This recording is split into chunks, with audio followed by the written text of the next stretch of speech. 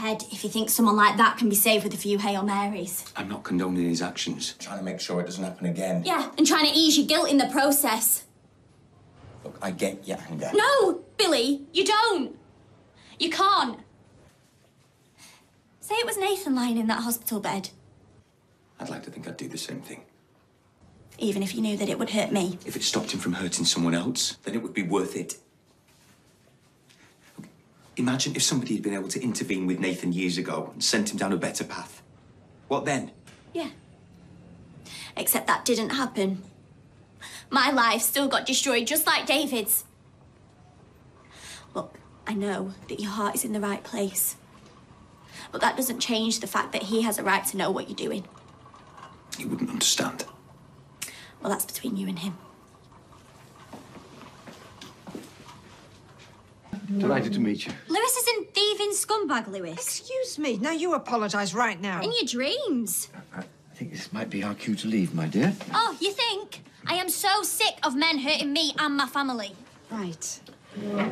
Thank you so much for a very nice meal. Maybe see you around, huh? Right. Bye-bye, sweetheart. Well, that couldn't have gone worse. Joking, are you? I think that one of the best teas I've had. For a while, anyway. Right, come on, Max. Let's make some football magic. Should I do your plate? No, thanks. I'm not really that hungry. You all right? Yeah. I was just wondering if you wanted to go for a drink and a chat after. You still fretting over Billy? Something like that. What you like? Yeah, just give us 20 minutes. Just need to play this game. Okay. Can I give you a hand? Oh, no, you're all right. Look, I'm sorry if I went off on one earlier. Oh, forget it. We should have warned you. Go! 2-0, the crowd go wild. You know, I don't know who's having more fun. Between you and me, I've not seen him this chilled out in yonks. Yeah, it's great. And I don't want to jinx it, and I know there's a hell of a long way to go, but, you know, in the last few days, I have seen such a change in David.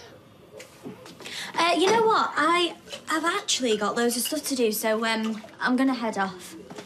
What? I thought you said you wanted that chat. Yeah, but, I think you were right. I'm just worrying over nothing. A referee, you cheating little phony bunny. On the wing. No, thanks. I'm not staying. So what, you need to warn me that David's on the warpath? Actually, I didn't tell him. I couldn't. Thank you. I didn't do it for you. David is in a really good place at the moment, and I'd like him to stay there.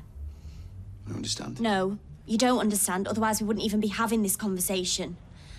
My uncle doesn't find it easy to trust, okay? But he trusts you, and that's a really big deal for him.